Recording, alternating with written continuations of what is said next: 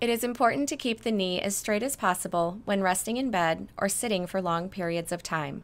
This will help prevent excessive tightening behind the knee. Pillows and towel rolls are helpful in achieving the best position.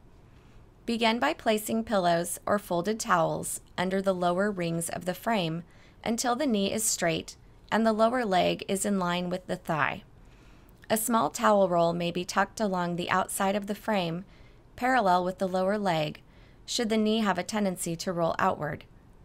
These guidelines should be followed in bed, while in the wheelchair, and while in school, with the leg propped on a second chair. Keeping the leg elevated while sitting for long periods of time is very helpful in reducing swelling as well.